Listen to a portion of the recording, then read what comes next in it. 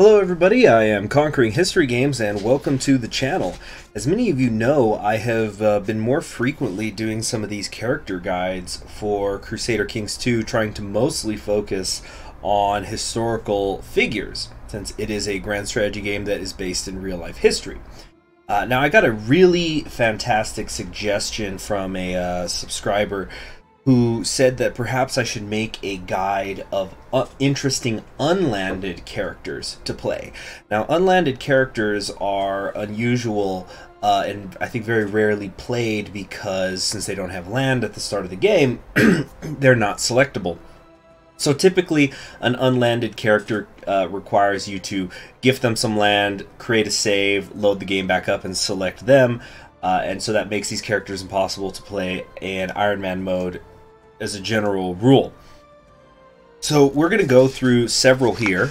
I'm going to move just in a chronological order, and I am not going to go over every single unlanded character that I think is interesting. I think that I have enough material for at least 3 videos, and I would encourage you all to suggest any more unlanded characters that you think that I should cover in future videos for the sake of extending the series. Is because I find that people are more interested in watching a shorter video rather than a very long one, at least judging by the view count on my over an hour long Interesting Characters of the 1081 bookmark video. So we are going to start out by going into the early Middle Ages of 769. Now, I'm pretty sure that you guys know which character I'm going to talk about first because I want to get it out of the way, since everybody I know wants me to talk about them, and that is the last Merovingian. Okay, let's just wait for it to pop up here. Also, there's going to be cuts in between the characters. I've gotten really positive feedback on doing that in other videos, so I'm just going to make that the standard since nobody's complained about it. Now, King Charlemagne of West Francia, whose father was Pippin Carling, the first king of the, or emperor really, of the Carling dynasty, whose father was Count Karl the Hammer of Tours. They overthrew the previous ruling dynasty of the Merovingians, the last remaining member of which is right here in the court of Count Baugulf of Eu, basically Rouen. Here he is, Theodoric of West Francia, with his Merovingian blood, which grants additional prestige, Frankish opinion, French opinion, and if you are Germanic, the servitude of great warriors. So he is only 19 years old. He was thrown into the monastery along with his father when the coup by Pippin happened many years earlier. So Theodoric's father was couped by Charlemagne's father, basically. Now, what you can do, one of the things though that makes him a little bit more difficult is to deal with is that he is a monk, so you can't give him a typical landed title. What you are instead going to have to do is do things like give him a city or bishopric, followed by, which is going to take away his monkhood, followed by imprisoning him, revoking his title, and then granting him a new county. I personally like to give him Rouen, but it's up to you. He then can use his claims on the Kingdom of West Francia as well as Middle Francia, so essentially this huge chunk of most of continental Western Europe. Now, that is obviously enough of a challenge on its own because you're facing the vicious Carlings who are usually going to unite the Francias one way or the other pretty quickly. But if you want an extra bit of challenge as Theodoric, you can find yourself a Germanic wife. You have plenty of time to do it. You're only 19 years old. And convert to Germanic paganism because you are very angry with the Catholic Church after having essentially been a prisoner of it for so many years. This will make the game more difficult for you because Catholicism will reign in Western Europe. However, it will allow you to attract the servitude of great warriors. So if you want an extra bit of challenge, I would highly recommend it. Sorry about that pop-up there. I don't know what that was. Anyway, let's move on to our next character. For our next character, we are once again going to be looking at a child whose birthright was stolen from him. Here, under the petty king Don of Connaught, you will find in the court Conel Mac Lorarian, who has a strong claim on the petty kingdom of Dal Riata, which is currently ruled by an Irishman, as you see. Conal was the king of Scotland in the era, I should say in Scotland, in the year 800 of Dal Riata. Since in these early parts of Crusader Kings II, you cannot adjust the date like you can from the 1066 start and onward. The only way that you're going to be able to play him as King of Scotland is if you start with him as a 14-year-old child. You can press your claim, and he's about to be of age where he can start to create children and try to take back the kingdom that was lost to your family, and then see if you can also prevent Pictlin from creating the Kingdom of Scotland and absorbing it all, and really becoming the first King of Scotland. It's quite a challenge. You're tribal, you are young, you don't have a whole lot to work with, even within Connaught. So you probably are going to have to become king first before you can press the claim, but it's an interesting challenge and a nice variation on playing on Noob Island. For our next character, we find ourselves in the 867 Viking Age bookmark of Crusader Kings II. You're going to want to go down here into Yemen, specifically into the Euphraid Sultanate and then the Sheikhdom of Beda, and look inside the court. There you will find Muhammad ibn al-Qasim Rasid, as well as his son Abdul ibn Muhammad. They can both trace themselves patrilineally, you can see here, back towards Ali the First and his wife Fatima, the daughter of Muhammad, blessed be his name, the Prophet Muhammad. The character of... Let's come back here. The character of Muhammad ibn al-Qasim specifically will start with a strong claim on the Sheikhdom of Beda. So you could, depending on how you want to play, you can play as a different character and invite him to your court and then press his claim. You could just gift him Beda and work from there, or you can grant him another county and then have him fight for that. There's a couple of different ways that you could do it. Now, because Muhammad ibn al-Qasim and his son are both Sayyid, that means they can become the head of a caliphate. So you could choose to make yourself the head of either the Sunni or the Shia caliphate, which are the major ones. However, there's also a bit of Ibadi over here, and if you manage to expand this far east or find somebody who is willing to marry you who is of that branch of Islam, you should be able to, with the proper requirements, including Sayyid, form an Ibadi caliphate, so then there will be 3 in the Muslim world.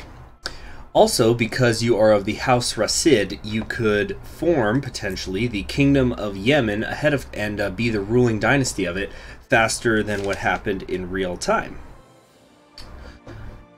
Moving on.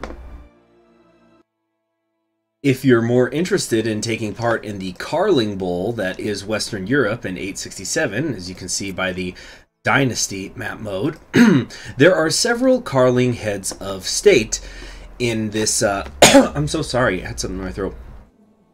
During this timestamp bookmark, you have the head of West Francia, Aquitaine, Italy, Lotharingia, and East Francia, as all of Charlemagne's descendants have been splitting up and turning Europe into a bloodbath as they fight for control. But there is a now the excuse me, King Lothair V of Lotharingia and King Louis II of Italy have a sister who had been kidnapped. This is Princess Ermengarde of Lotharingia. She was kidnapped by Count Giselbert of Hainaut, who had betrayed King Lothair, her brother, in order to help his uncle, King Charles the Bald. In the 867 start, King Lothair is now in charge of the lands that Count Giselbert owns. So the first thing that you're going to want to do for the crime of him kidnapping your sister is imprison him, which I've already taken the liberty of doing, and execute him. This is going to free up your sister for a new, nicer marriage, preferably a matrilineal one. You're gonna want to make sure that you've turned on gender equality in order to make things a little bit simpler, and you can now grant her a county anywhere. Doing so will make her your heir. You should now switch over to her, or you could just wait until you die.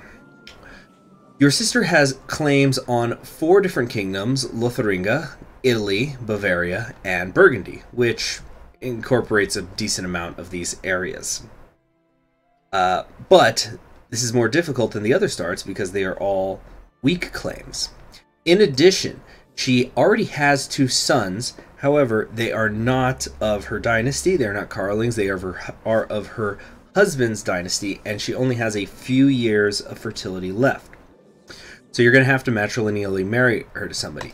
Now, in my experience, she, your cousin out here, you probably actually want to get her married first, but in my experience, Duke Ludwig the Younger of Francona, her cousin, who is another Carling here in East Francia, is usually up for the matrilineal marriage.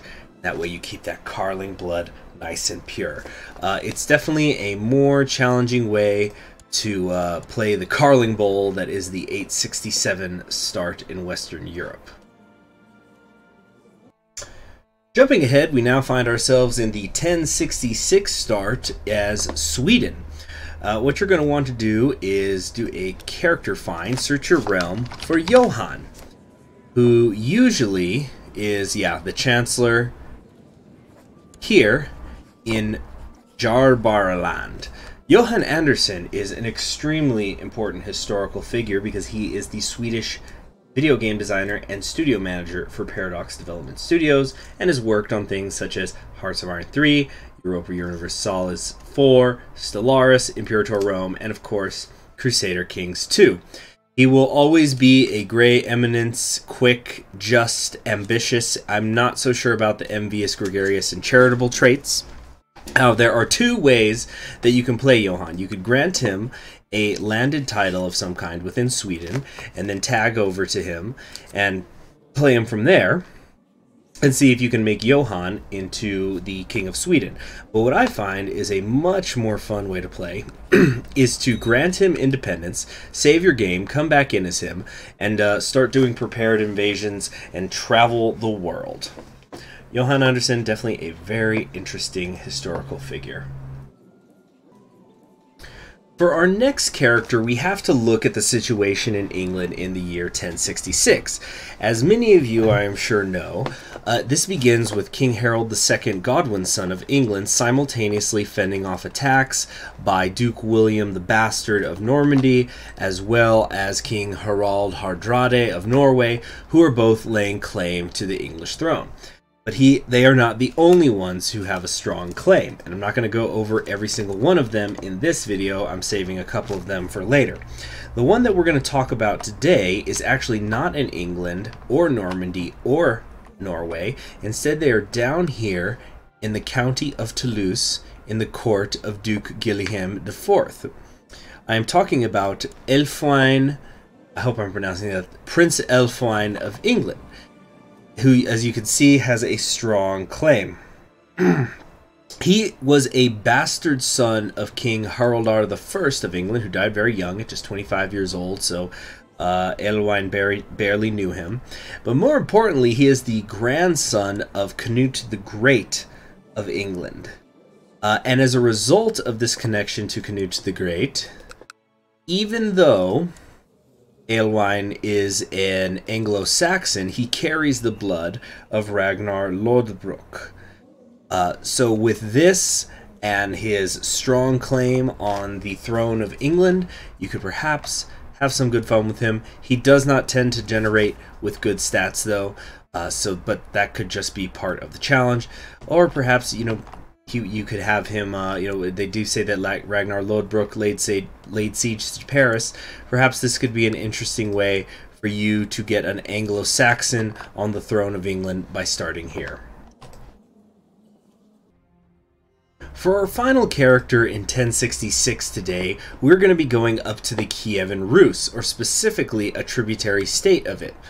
You're going to click over here on Rostov, where you'll see Grand Prince Vyazvolod of Pereyaslava, and then click his wife, who is the Grand Princess Irene of Pereyaslava.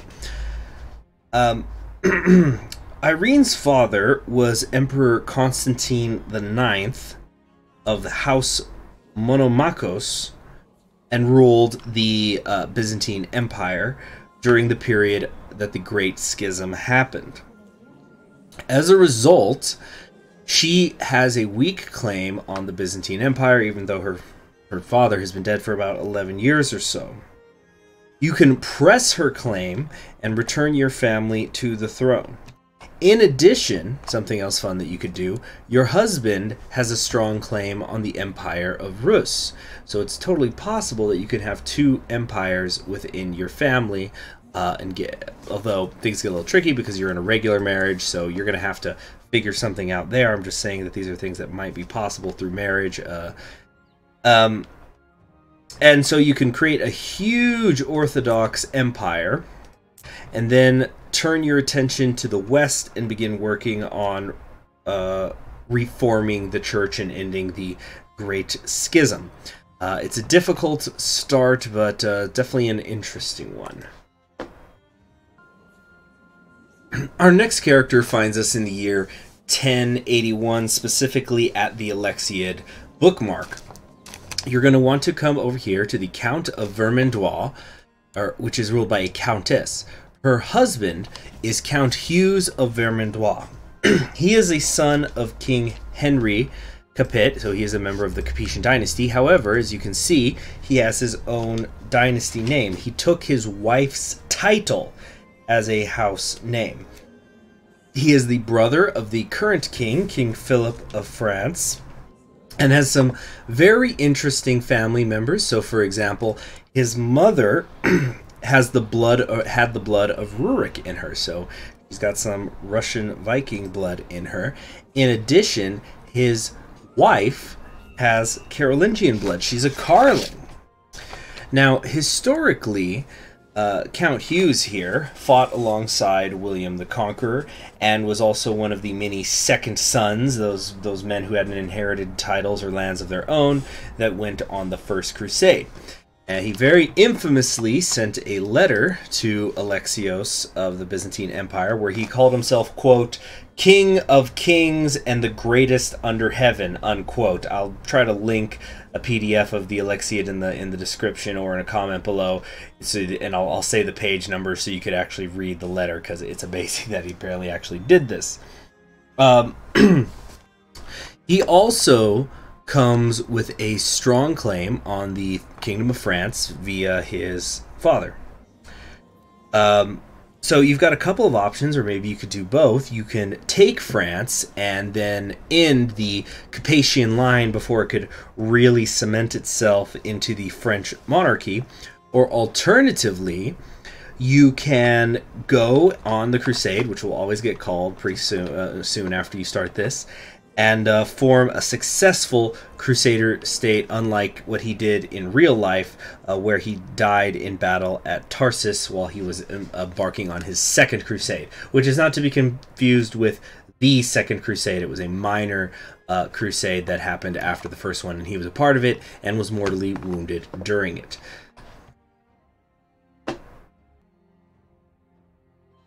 We're now taking a big leap forward in time to a custom bookmark date, May 1st, 1255, for our next unlanded character. You're going to want to go inside the Republic of Genoa, specifically to the Count of Lugudoro, whose husband is Count Enzo of Lugudoro, but he does not himself personally own the land.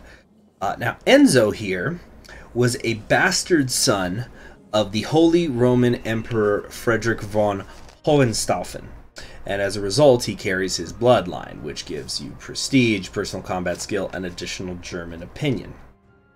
Enzo was seen as the favorite of Frederick's sons and was proclaimed King of Sardinia in the year 1238. However, he was imprisoned during his father's wars with Bologna, and at this point, when we're hitting 1255, his father has already been dead, and there's been other Holy Roman emperors that have come along since. Historically, Enzo ended up being the last scion of the Hohenstaufen dynasty. Because of your connection to him, even though you are a bastard, so you have your own house name, you do still get a strong claim on the Holy Roman Empire, as well as a claim, as well as a strong claim on the Duchy of Modena, which admittedly does not exist during this start. You can try to seize your father's throne back from the Dutch, who are currently holding it, and make the Roman Empire Italian again. However, just beware, at this point in the timeline, 1255, your nephew, King Conrad II of Sicily, is still alive and still has his own strong claim on the Holy Roman Empire. He is not dead yet. Now, Enzo is a really flexible character. He did live for a long time, so you can go back and forth a few years. I just personally enjoy the 1255 start. You also do begin with several children, including a young 14-year-old son, when you come in at this time, and of course they all already have the blood of your illegitimate father, Frederick. For our 10th and final character in this video, we are going to be looking at a Scotsman at a time when Scotland is ruled by a Norwegian queen. You're going to go into the county of Clydesdale, into its court, and there you will find the one and only William Wallace. He's just turned 16, and he comes with a bloodline that is going to increase your morale defense, combat skill, and Scottish opinion. This Guardian of Scotland is a terrific military leader, and he almost always has great traits. He always seems to be a brilliant strategist, as well as quick, ambitious, unyielding, and just. He is famous for defeating the English at the Battle of Stirling Bridge, although a lot of his life is sometimes kind of vague when you research it. Especially, it doesn't help that the poem named after him that made him famous is not exactly known for its accuracy, which includes things such as William Wallace being 7 feet tall. Now, William does appear to have endorsed Robert the Bruce as his choice as Scottish king, and certainly as the Guardian of Scotland for his death. And if you did want to, you can come over. Let's see. Wait, where is Robert the Bruce? They have this barony, Galloway, I think. I didn't put that in my notes, but yeah, the Bruces are around here somewhere. I just do not remember where it is. Go check out my Interesting Characters in the 1289 bookmark campaign, and then go to the timestamps. It'll show you where Robert the Bruce is. But you can certainly, instead of just using William Wallace as a broodmare, you could play as him yourself. Especially with him just being 16, he's got his whole life ahead of him and plenty of time to have lots of kids. So perhaps where William Wallace went wrong was that if he needed to be more than the Guardian of Scotland, he needed to be its king, and then you can finally defeat the English, maybe vassalize them, see how they like it. Anyway, I hope that you all enjoyed this video. I've got at least a couple more in the making. I'm going to include more characters, some from the same times that we've already looked at. I just didn't want this video to be over long, so I thought 10 would be a good number. Please let me know in the comments below if there are some unlanded characters that you want me to cover. Maybe I haven't heard of them and I wouldn't want to miss them. And subscribe if you haven't already. Click the bell so you're always notified whenever a new video like this is going up on the channel. And as always, I really want constructive criticism on these character guide videos, because I want to make them better as much as I can.